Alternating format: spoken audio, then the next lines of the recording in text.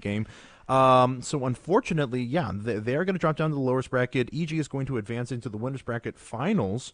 Against Assassins. Against Assassins, yes, indeed. And we are going to go into MYM versus Supsun. So that is going to be our next match. Sorry, guys, that there was that problem there. I'm almost positive that Team Assassins defeated Team EG in the EG Masters Cup series in their 1-2v2 game that they played. They did, as a matter of fact. So that will be an interesting rematch, a chance for Strife Crow and Axlab to try and redeem themselves here in this 2v2 league to prove that they are better. And this is nice as well because, you know what? I actually don't have to change Team Supsuns off of the overlay score. Yay. So anything that makes me lazier is okay by me. So, okay, just need to switch up the other ones. Oh, wait, no, actually I do. I just didn't hit update players before. But Kaoru and Paranoid. Complexity Cats. Oh, no, what am I doing? Kaoru. I need deselect.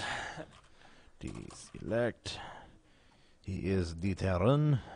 He does play Terran from time to time. So I'm told. He's been known to do that. Told he's pretty good at it, too. I don't know. FX OpTiKzErO, going to be his teammate. Kaoru and Noodles. Who is this Noodles? You are not paranoid.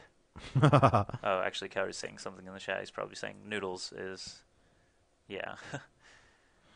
Pythonas here. Okay, so Pythonas is going to be playing as the alias Noodles this time. They are playing over from Europe, so I guess they just don't have their own North American accounts.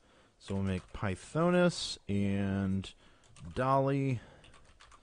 So they are going to be, let's see, Pythonas is going to play, Noodles is Dahli. That's going to be Zerg. That's going to be Yellow. Pythonas is going to be playing Terran. It will be red. That's going to make select light blue. ZTTP. Bam. Updating that player info. So good.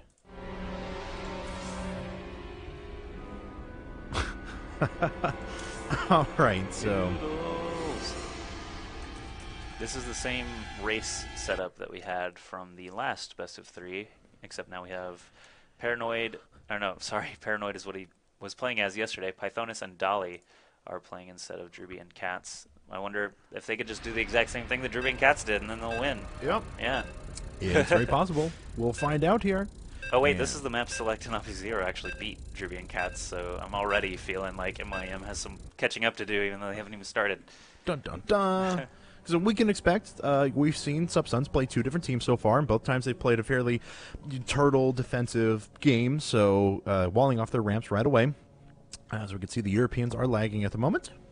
Sometimes that defensive style wins. Sometimes doesn't. It does not. Very correct. Not a guaranteed win. So Pythonas Assault, this is one of those 2v2 maps that debuted in the beta, so it's just super old. But I think it has actually been removed from the ladder pool since then. It's just so old. It's so old. So old.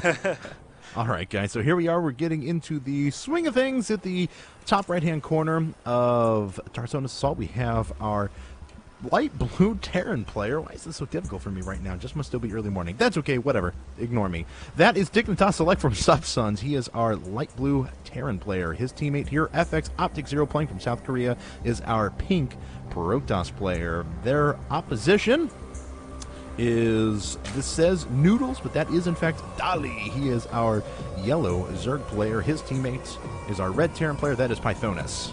Yes, Kaoru and Noodles are actually Pythonas and Dahli. Yesterday they played as Kaoru and Paranoid, and I actually had no idea that they were, that was not their real names, but now I do. And they are from Team Meet Your Makers. I believe they were brought on as a 2v2 team, so this is their chance to sort of show their stuff. Yep, absolutely.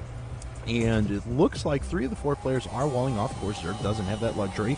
But everyone's taking a fairly defensive position for now. Noodles just going to a bunch more drones, so no sort of a 7 pool, 8 pool, anything along those lines. And someone is hammering directly outside of my door, so I hope that doesn't show up on the mic.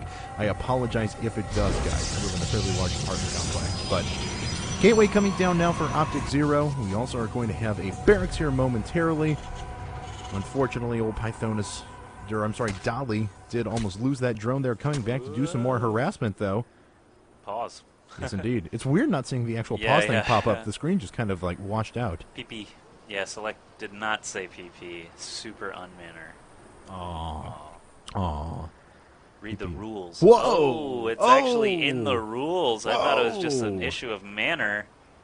But Artavan, our referee / tournament organizer / admin / awesome, says please type PP if you need to pause. Is he going to give him a red flag? A yellow card? Or something? A yellow card, definitely. So, what is the problem, Select? because we actually don't know where Select is playing in the world right now. No, he could be in Bratislava for all I know. I was going to say Bangladesh. So, all right, interesting.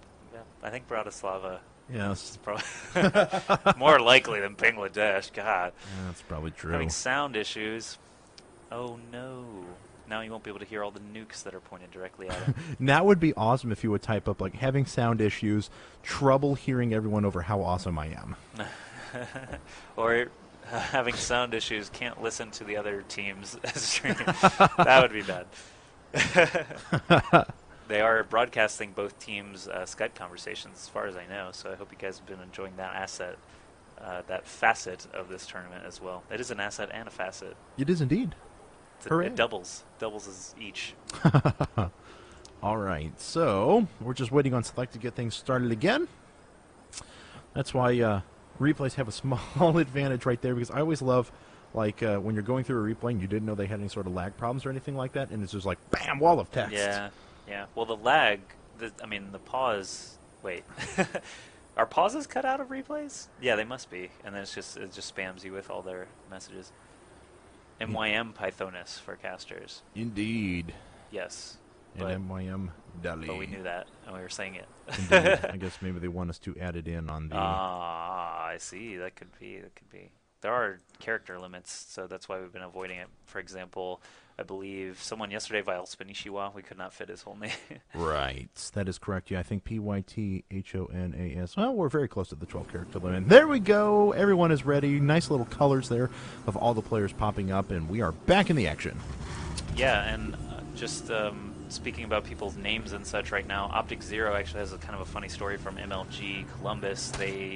Basically the entirety of FX Open showed up to MLG Columbus, and they had all their jerseys with their player names on them, and OpTiKzErO suddenly became PTSL because the t-shirt makers had no idea about like the combination of FXO and OpTiKzErO, so they just thought a typo was submitted, so they fixed it and became PTSL instead of OpTiKzErO. I don't know. It was really funny, and he got a lot of flack for it. And he's such like a shy guy. He's a very quiet guy, and so everyone's just making fun of him, calling him PTSL. He's not even defending himself. He's like, I don't care. I'm just gonna try and win. I think it was Chef too as well who said that Chef is a man of my stature, I will say, and he said that they ended up getting him a shirt that fit him, but it said OpTiKzErO on the back, or something like that at one point. But anyway.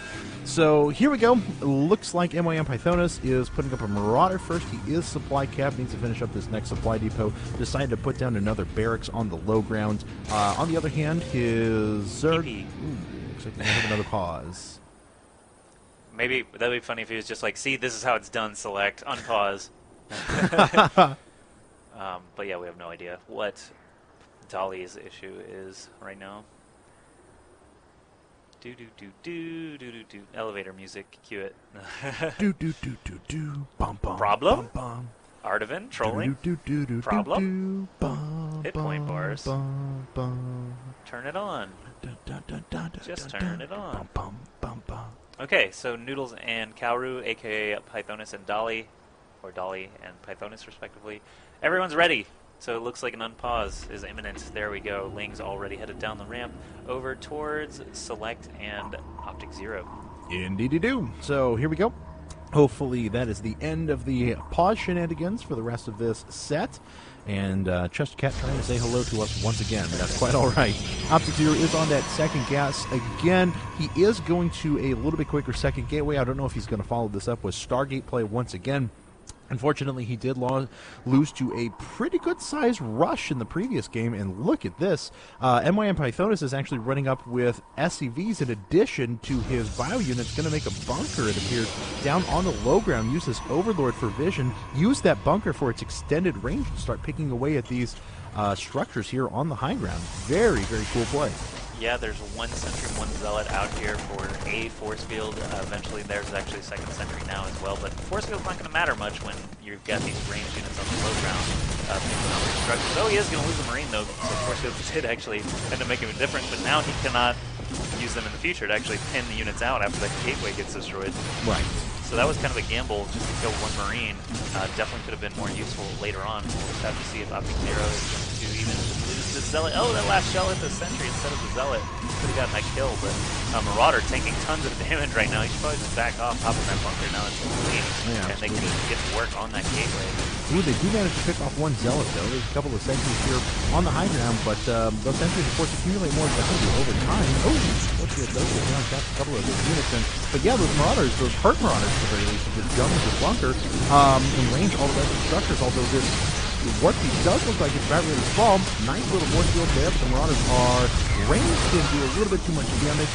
Just a bunch of sentries up for OpTiKzErO. You're putting down 2 more gateways, 3 more gateways. This is going to be a total of 5 gates and almost that's done. Notice this is a 2v1 right now because SeleCT is so busy making cloaked banshees right now to try and do some counterattacking here soon. Actually, the first banshee is coming towards the middle.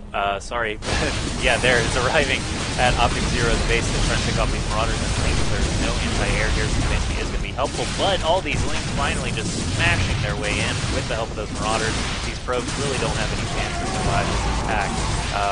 The Banshee instead going to change gears and head over to Dahli's base, Dahli's base, probably trying to escape as many of them as they can possibly get out, which is not going to be very many as far as I can tell. Nope, absolutely. Those are going to fall down pretty quickly. Oh, it's SeleCT denies the entry of his teammate's probe. He is running them back into this bunker, so the bunker can get more kills, yes, but now how many are left? He has one supply that is not sure where that probe is, though. Hero hidden probe somewhere, but OpTiKzErO out of team, and we saw this actually in one of those games against Assassins as well. So Subson has a lot of making up to do. There's a cloaked Banshee now attacking, but there's a Spore Crawlers, actually 2 Spore Crawlers and a Queen already prepared for MYM Dahli. And it looks like when their current structure goes down, I don't think there's any other structures up. Oh, they're actually going to matter up, leave OpTiKzErO in the game. He's going to fight here against SeleCT. The wall is already broken. SeleCT cannot be happy about this. Not going to be able to construct any additional structures that will really make a difference. And all these regions are straining themselves in. And that's a lot of SPs that are going to die. Yep, Marauder Link, pretty good combo as you see. And that Barret bunker is actually going to go down.